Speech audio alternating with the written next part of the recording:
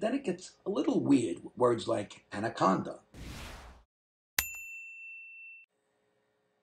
Hey, what do you hear? What do you say? My Facebook, YouTube, Twitter, Instagram, Google Plus, your sister's ass, the Pony Express, Vic Dibitetto here. I was just thinking, words are so interesting for so many reasons, and there's usually more than one word for an individual thing. Do you know what I mean? Like in the English language, there are always a few different words for an individual item. Like a faucet can also be a tap, or a car is also called an auto, or a refrigerator is a fridge or an ice box. Well, I guess ice box is kind of old school when they actually used ice to cool the box. But here's my point.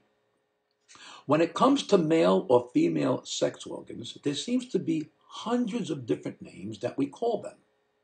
And I'm not sure why those things have to have so many different names or nicknames. Like hundreds of different names. I mean, I get that male and female parts are called different things in different languages. That makes sense because every English word is called something else in a foreign language. Like the word penis in Italy is penne, but only with one N. If it had two N's, you'd be eating penis pasta. Or in Brazil, it's pau. Or in Greece, it's peos. But I'm not talking about foreign words. I'm talking about in English. We have a million words for penis. Now, here's just a few examples. We call a penis a dick, prick, member, tool, organ, cock, wang, pecker, Peter.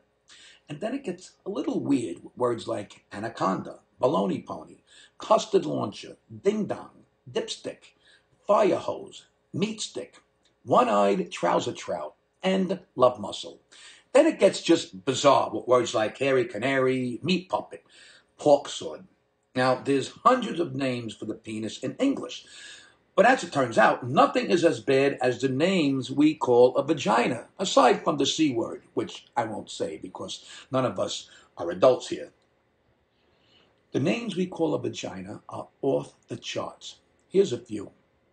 Fish bucket, panty hamster, pink taco, snatch, twat, pussy, poontang, lady garden, box, vajayjay, bearded clam, tuna toupee, fur burger, cooch, squeeze box, love tunnel, beaver muff, front butt, and the honey pot. Now, I'm not sure why we can't just call male and female parts penises and vaginas, but for some reason, over the years, all these other names have been created, and we all pretty much have heard all of them. I mean, even mammaries have a billion names. Boobs, gazonkas, meat bombs, jugs, bongos, fun bags, breast, hooters, headlamps, tits, melons, coconuts, breasticles, knockers, chest butts, snuggle pups, and naughty pillows. Now that's a mouthful, huh?